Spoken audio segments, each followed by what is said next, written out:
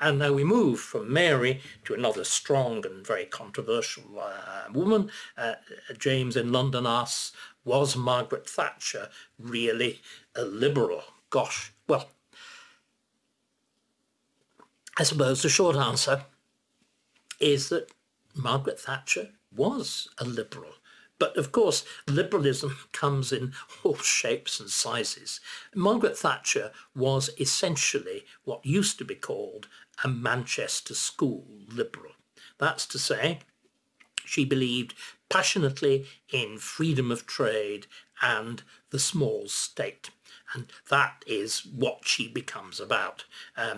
It's really, in some ways, a kind of process of conversion. She clearly, as a young woman, and in her early stages of her career, even as a government minister, as a member of the cabinet, before she succeeds Edward Heath as first Tory leader and then Prime Minister, she, I don't think, is particularly interested in these kind of questions. She's converted to it by Keith Joseph and a group of remarkable thinkers and political lobbyists, but she becomes its most effective voice. And in the aftermath of the Winter of Discontent and the catastrophic failure of the Callaghan government, and indeed the general sense of failure, the rampant inflation, the absoluteness of trade union power, the flaunting of their industrial might by the miners' union, she takes them all on famously and wins. You restore the currency, you face down the trade unions, you destroy the power of the miners, and move to a considerable extent. It's very easy to exaggerate just how much the power of the state is pulled back, but it is very considerably. There are great waves of denationalizations and so on. And it's not only at home that this happens. There is that extraordinary meeting of, is mind's the right word as far as Ronald Reagan is concerned, the American president. There's that extraordinary meeting of, to an extent, styles and minds and policies between Britain and America, with Thatcher becoming the pin-up girl for the reaction against the Keynesianism, the nationalisation, the neo-socialism of the post-war years. And it's, of course, it's not only at home, it's not only in alliance with America, it is very firmly in Europe as well.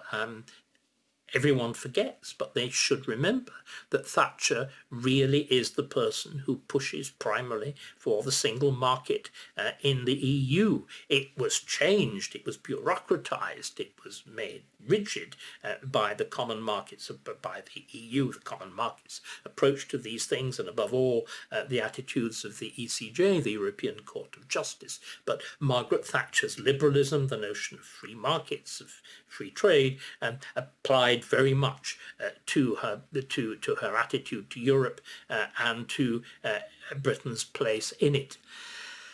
When it comes to bigger issues of policy, as it were, the question of Thatcher's liberalism is a much more mixed one, isn't it?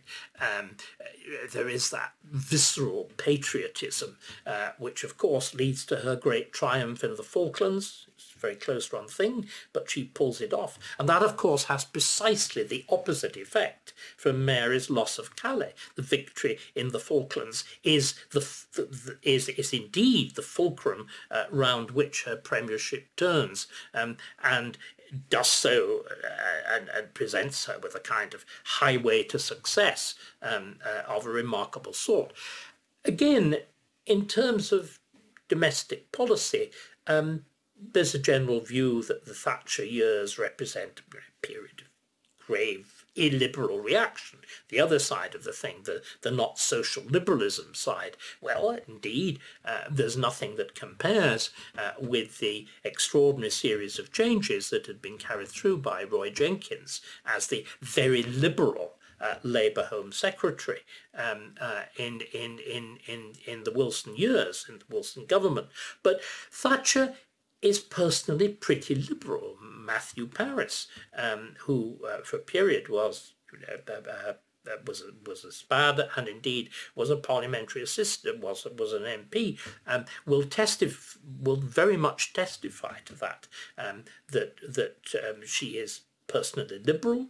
And I think the most important testimony of this isn't Section 28, the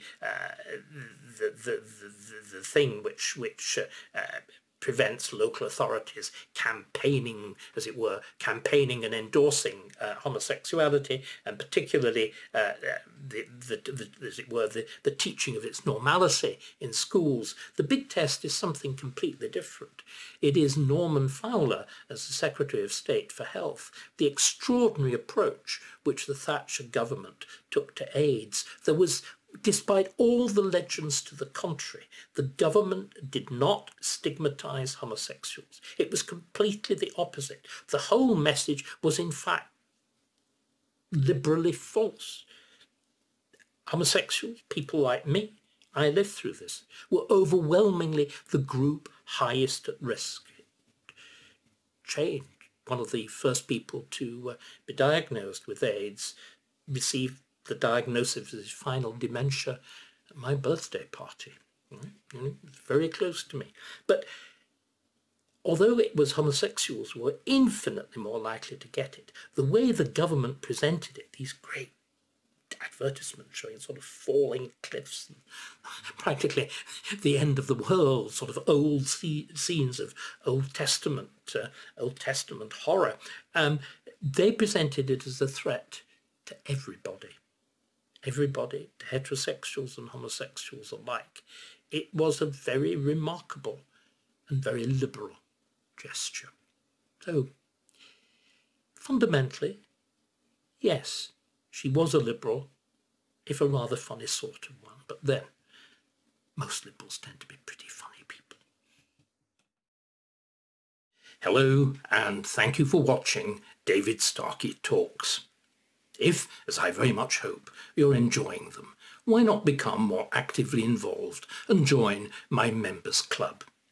As a member, you'll be able to take part in the members-only weekly question and answer session, suggest topics for forthcoming videos, and have priority booking for my forthcoming live events.